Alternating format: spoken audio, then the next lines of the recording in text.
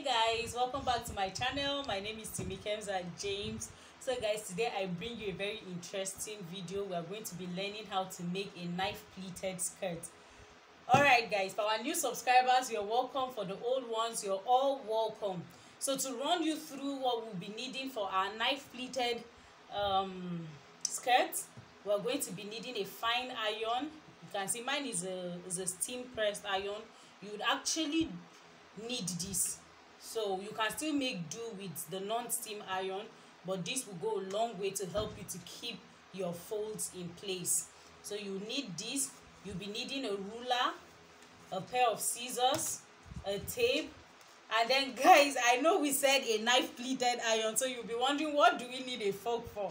And then you also be wondering, is this like some sort of food or a kitchen thing? Lest I forget, I'm a foodie guys, but that's not the issue. We're not going to be using the fork to be eating. We're going to be using it to make our pleats. So you need a fork. This is not compulsory, but this is a trick and it does help a lot. So we'll be needing a chalk to mark our lines, and then most definitely we'll be needing a print. So I'm using this Ankara print. This is an African print or African wax. It's from my collection. You can check me out, Temikemza James, on Instagram and Temikemza James on Facebook.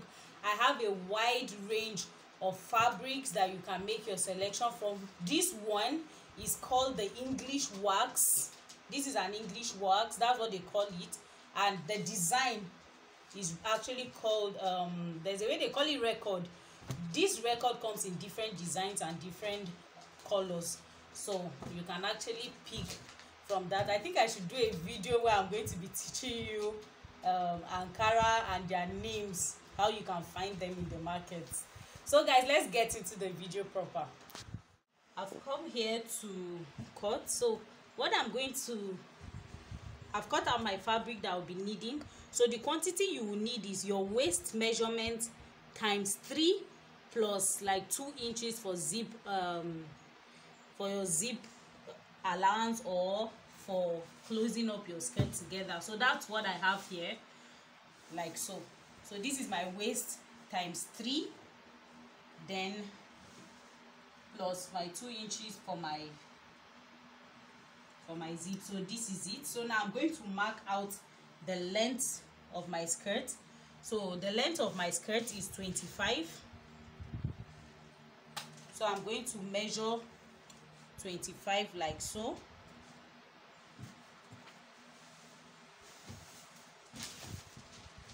Because I need to cut out just that length to make it easy for me to work with, so I don't have to pleat the entire fabric before. So I'm just going to mark 25. Then from the 25 I'm going to add 3 inches for, I'm going to add 3 inches like so for my hemming allowance.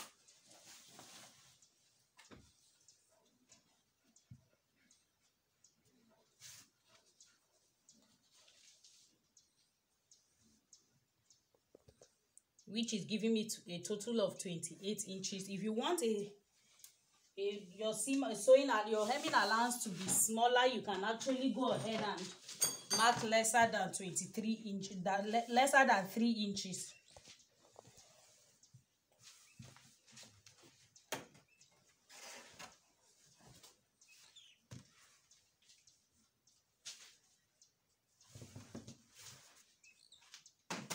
So I'm just going to go ahead and cut this out.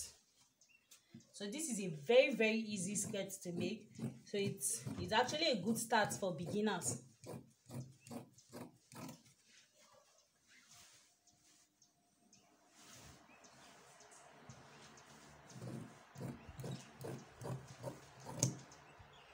So I'm keeping this away.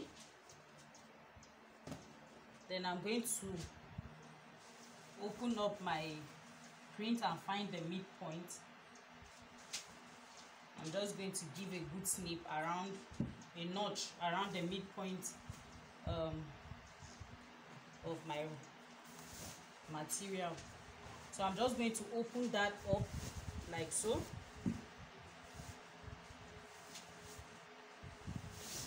Now I'm working on the right side. Usually you know that I work on the wrong side of my fabric, but this time around I'm working on the right side of my fabric.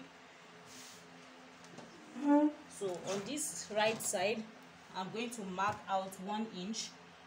That's sewing allowance. You remember I left 1 inch on both sides, so I'm marking 1 inch, 1 inch. Then I'm going to connect that point together in a straight line.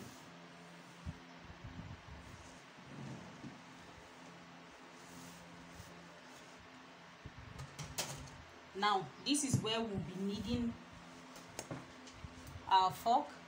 So from here, this is what I'm going to do. Keep your iron on standby. We'll no longer be needing our chalk and our scissors. So what I'm just going to do is this. Look at this closely, guys. I'll just, this side of the fork, the first tip here, I'm just going to place. So I'll just grab this point like so. Then I'm going to turn that like this. I forgot to tell you guys, you'll be needing a lot of pins. So I'm just going to grab a pin, hold that down.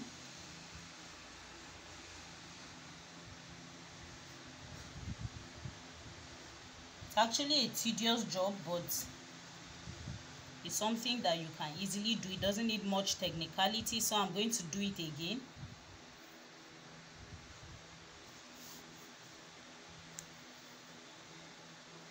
Sorry guys.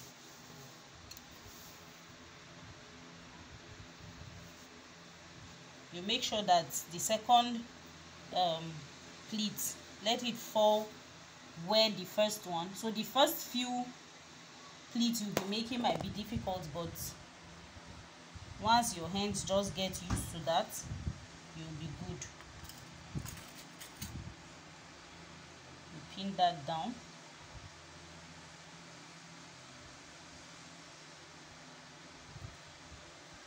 Let me do it some more for you to see.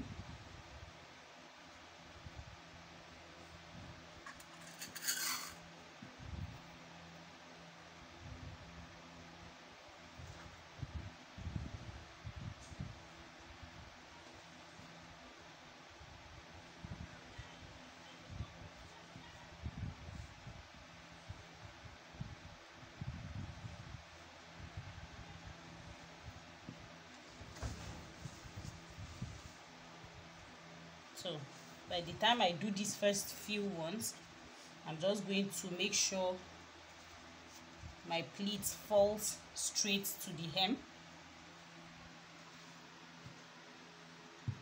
Then I'll come over with my iron, give it a nice press.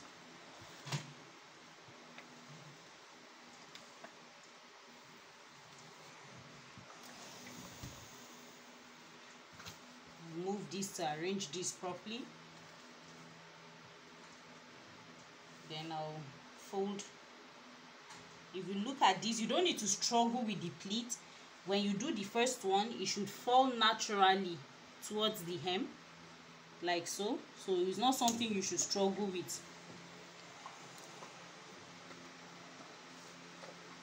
Press that down.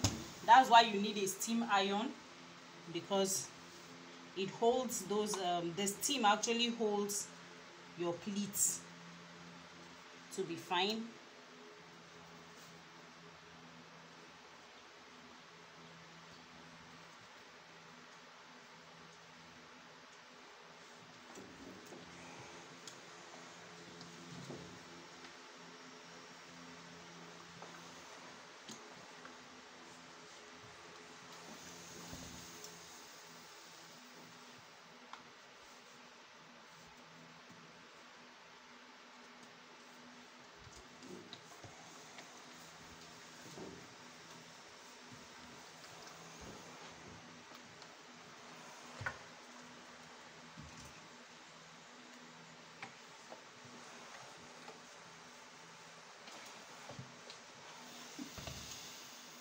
can see the steam coming out.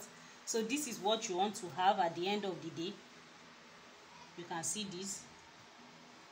This is what you want to have. So that's what I'm going to be doing until I get to the end of my fabric. That's what I'll be doing. I'll just pin it down. I'll make my pleat like so. Look how I'm putting it, the fork just the way you eat, like so.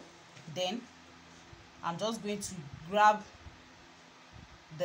with one end of the fork. I'll just grab that, then turn it back to the eating technique like this. So it's just to roll over the fork. So you can try this before you continue this procedure. Before you start your skirt, just make sure you try doing your knife pleats using your fork before you try. But if you can't use the fork, you can just mark out, put your, maybe you take like 1 inch, you measure 1 inch like so. That's another way of doing this same thing. In case you don't want to use the fork, it's just to mark 1 inch, 1 inch, 1 inch until you get to the end of the fabric. Then what you want to do is just to bring this like so. Then you skip one, you go over to the next one like so. So whichever way you find easier is what you do. So I kind of like the fork pleat because it makes my pleat very, very even. So that's why I'm using the fork pleat.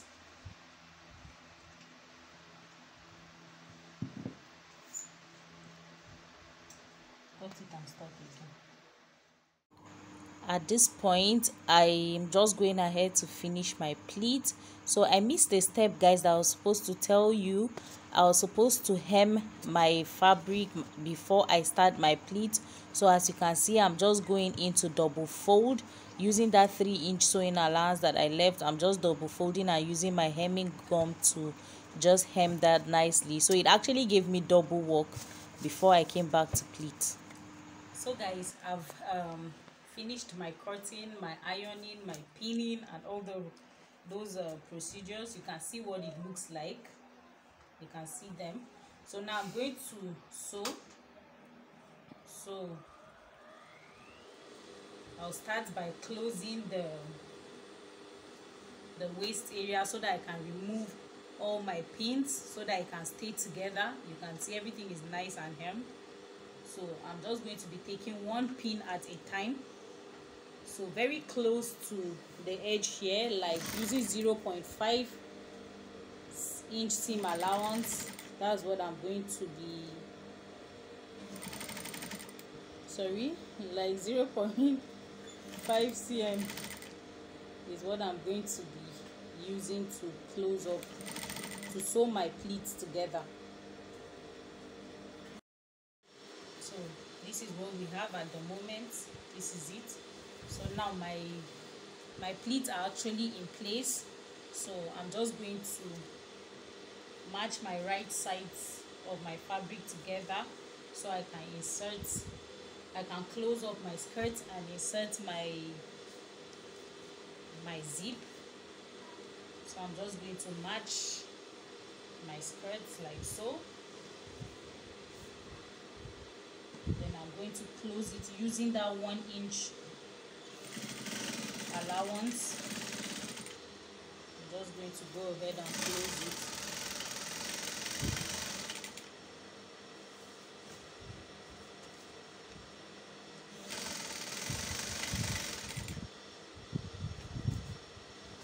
So when I get to where I want my zip, the length of my zip to reach, I'm just going to back stitch at that point.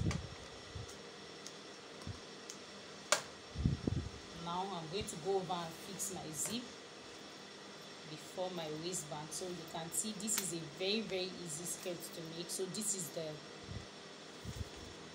lower part of my zip. I'm just going to place that like so. I have a video where I taught on how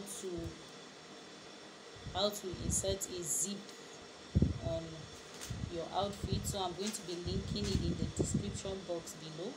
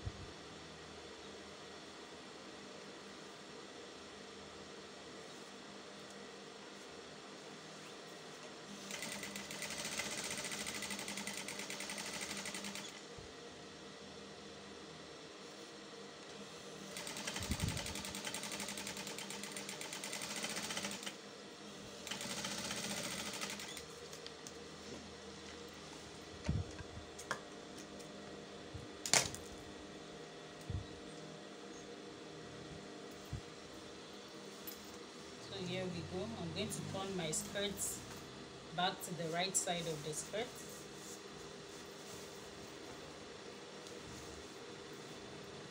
So you see, this is my zip.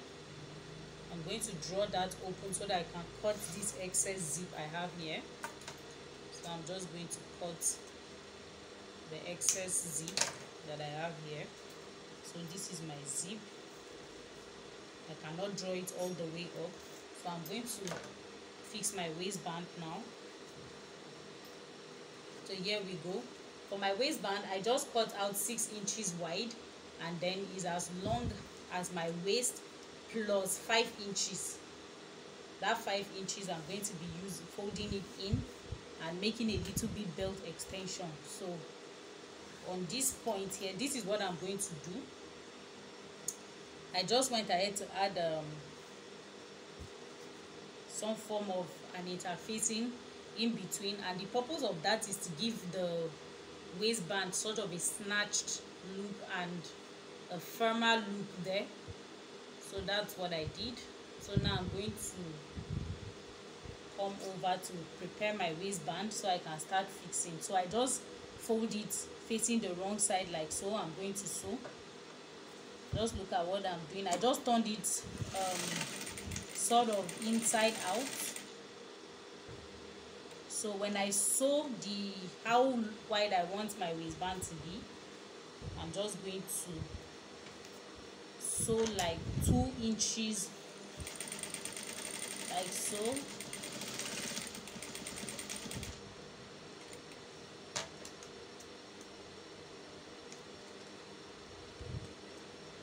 So I'm going to cut some of these excess allowances on where I sewed like that. I'm just going to cut those allowances out. Then I'm going to flip this point over again. See, look at what it looks like now. So I'm just going to turn that over.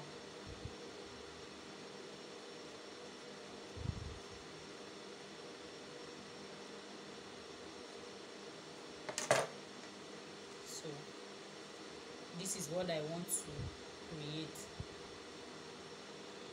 You can see this is what I want. So what I'm going to be doing is this point where the side where it does not have the hemming gum, I'm going to reduce the allowance on that side. I'm going to reduce part of this. So I'm going to cut out some part of it, and you'll see why I'm doing that shortly. Now I'm just using this method because it's actually the easiest method to fix the waistband. So I don't really want to get us into any form of extra technicalities. That's why I'm doing this, considering the fact that we have beginners on our channel. So I'm trying to just do this to get everybody along. So by the time I do that, this side now becomes the shorter side, the side without the interfacing becomes shorter than this other side. So I'm going to sew now. So if you enjoyed this video, guys, please give me a thumbs up, share this video with your friends, subscribe and hit the notification bell to get notified whenever I have a new video up on my channel. So guys, if you replicate this, please don't forget to tag me on all your replications on Instagram. I would love to see them. And if you're doing this and you have any challenge or you have questions, you have suggestions, you can actually drop it in the comment section. I'll be available to answer your comments. You can also send me a DM on Instagram, timikens@james. I'll be so glad to see your replications, guys. Thank you for watching. Bye. So all my seam allowances are going to be on the right side. This is our right side. So I'm going to sew only on one piece, and which is the side where there is no interfacing.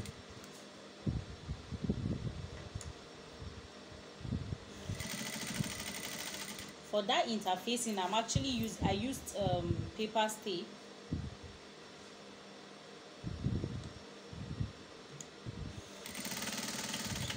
can actually use any one of your choice.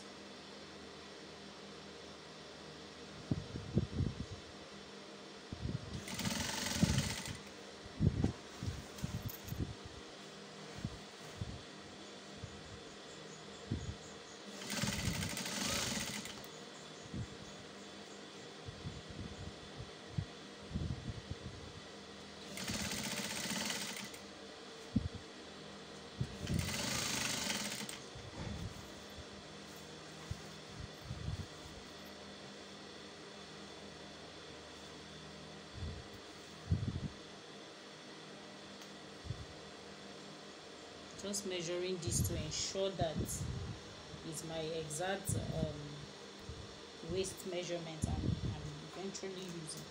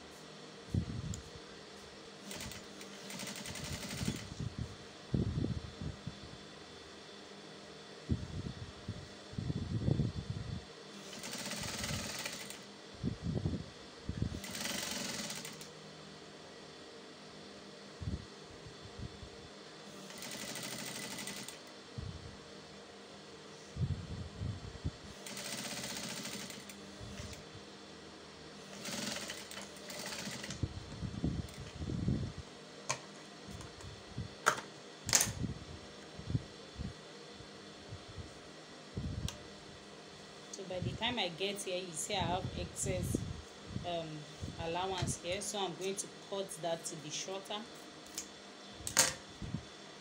Now on this other point, instead of folding it like that, like the initial one, what I'm going to do is just to fold over like so. So the allowance that I have, I'm just folding it over from that zip side like so. So I'm just going to sew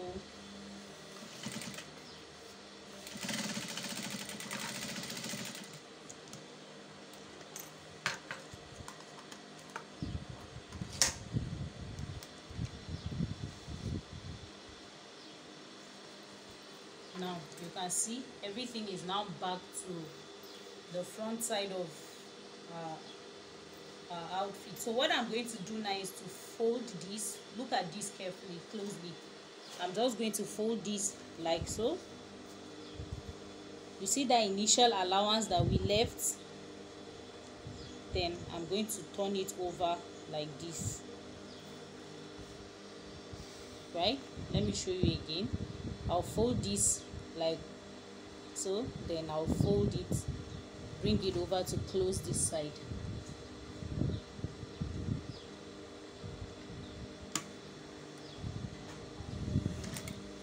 Then I'm just going to sew just close to where my waistband begins. So I'm just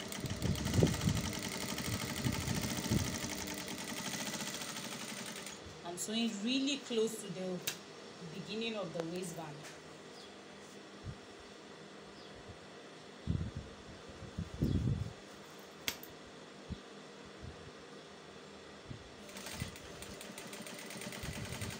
As you're doing that, make sure you're not unpleating or sewing your pleats anyhow. Make sure it's nice and still even the way it is initially. So be mindful of those pleats.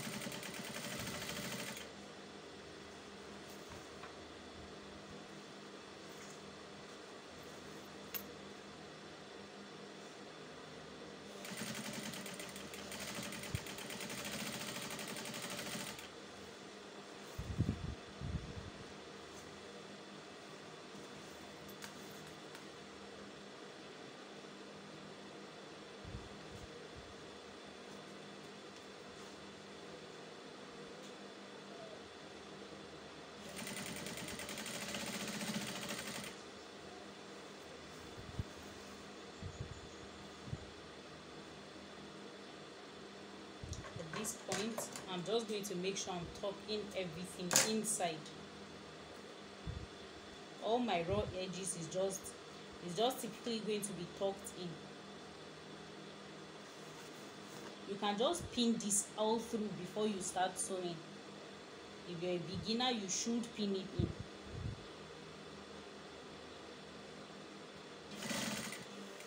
If possible, you can press it down using your hemming glue to glue it down before you sew.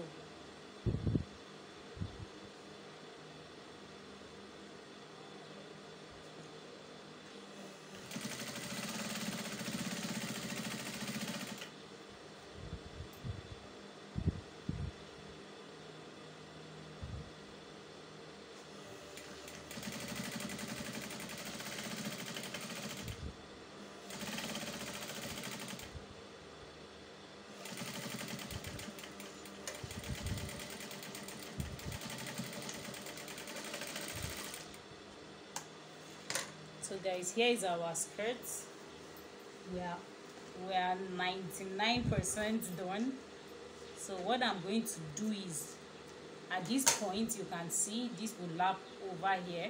So what I'm going to be doing now is quite simple. You can see how cute it looks. So I'm going to add my either button or hook and eye or press button, whatever you want to use to hook the waistband is totally fine. So I'm just going to add that. Then that will be it about our skirt. Look how long